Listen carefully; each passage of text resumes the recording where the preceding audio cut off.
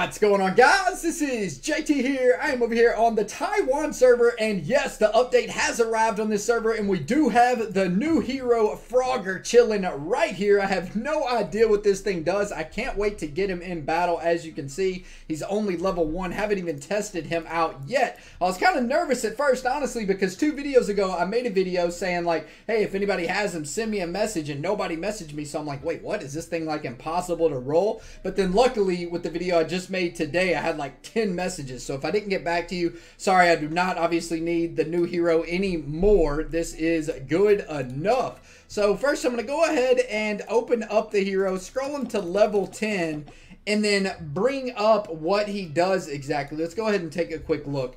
Alright, so we got new hero DR Jump. Deal X% normal damage to surrounding targets within X seconds. That doesn't really make sense, but it looks like the total damage is 1200, I believe, is what the percent is. And the time looks like it's 5 seconds. So we got summon a giant frog for X seconds. And the only real... yeah, I mean, we got a 7 down there at the bottom, but that's overall probably the cooldown, and then we got 2 5s. So I'm guessing that's going to be 5 seconds. So summon a giant frog for 5 seconds. When giant frog's in battle, hero will not take any damage. Like, no damage. That's pretty freaking crazy. That's kind of overpowered if you can use it in certain situations, depending on if the frog can take damage or not. I have a lot of questions with this hero. I don't know if the frog can take damage. I don't know if he's invulnerable himself. Hero will not take damage, and it will increase attack by X% for X seconds, which looks like it's 80% at 10 of 10, which is pretty beast. And the cooldown 7 seconds, as we can see right here. The hero is immune to energy reduction. So yeah, seems pretty good. I mean, especially in certain situations. Let's go ahead and bring this bad boy into battle. Actually, let's take a look at his evolution form first, and let's bring him into battle. All right, let's see. What's he look like being evolved? I haven't seen him. Ooh. So he turns in from green, and a grandma. She turns into a grandma up there. All right, it's like she's got a couple of elixirs in her hand too, like a potion and an elixir. I don't know what she's trying to do with all that. I guess poison, because frog causes poison. All right, so let's see. What can we go into? Should we go into dungeons? I guess so. We might as well. Should I move my camera? See, I guess frog's life doesn't even matter. All right, this is kind of a joke of a dungeon. So what do we got? I just want to see a proc. What's about to go down right here? All right, so we got poison, and it explodes poison everywhere. Now, I want to know if that other frog that lasts for 5 seconds actually takes damage. Because we do know that once that frog's out, our main hero takes 0 damage. This guy looks pretty interesting, honestly. And one more thing I want to know is if he's auto-proc or not. So let's see if we can figure all that out right now.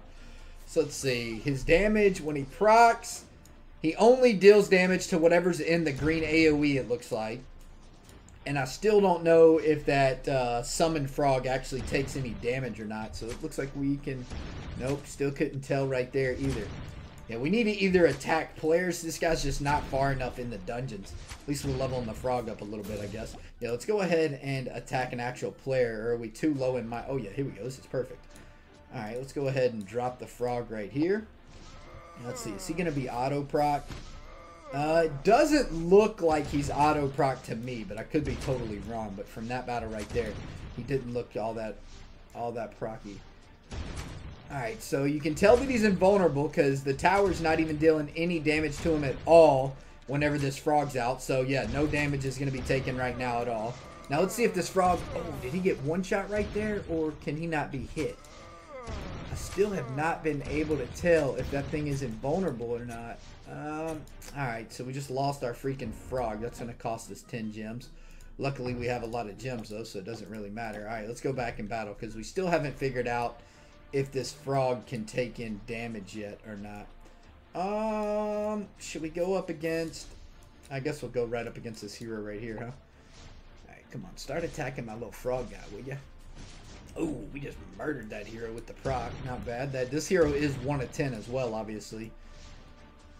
So the only real question I have at this point is if the frog can take damage. It's pretty sweet that he is invulnerable.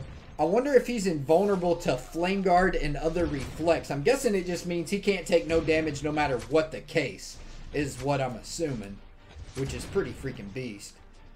The additional frog seems pretty slow. Actually, both of them seem super slow. And it seems like it doesn't deal that much damage as well compared... Well, actually, you know what? Maybe it does. I was thinking it didn't, but to be honest... Oh, look at there. Okay.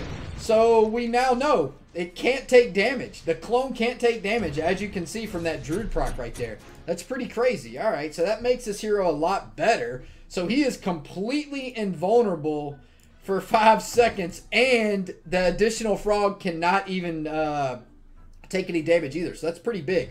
I don't really think there's anything else I really want to do with this hero. I can't, you know what I mean? For as far as we are right now, we got pretty much what I wanted to figure out, besides the fact that he's auto proc.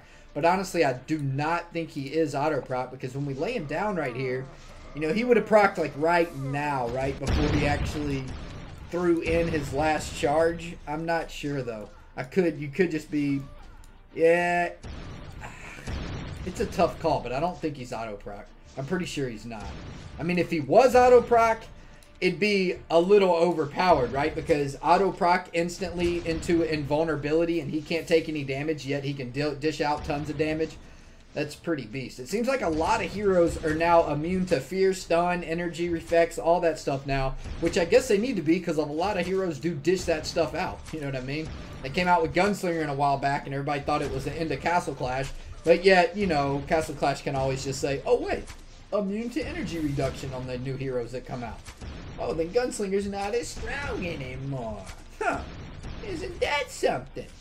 But we do need another new update besides this on Castle Clash. I'm looking for a big update coming soon, because honestly, pay-to-play players don't even have anything to buy anymore. Haven't spent money in like over a month. I'm like, what? Give me something to spend on. Sorry to all you free-to-play players that wish that I didn't have any money to spend on. RIP. But anyway, guys, hope y'all enjoyed the video. Pretty sweet hero, I think. I mean, going to be a situational hero. I don't think he's going to be, honestly, a must-have hero for any situation, but we will definitely see. And it also depends on how much additional damage that extra frog actually does. I couldn't really get a good idea, but I think it might.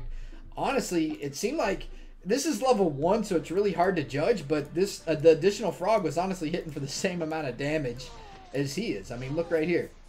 Or I guess he needs something to be able to hit. So we got 411 and 338, I believe, was the damage from that additional frog. I don't know. Let's see if we can tell in this building right here. So we got, yeah, 362. I don't know. Yeah, we're going to have to just tell whenever the update actually comes out. We can double evolve this bad boy. I'll definitely have another video of that double evolve. Anyway, guys, I am out of here for now. Peace out, fellas.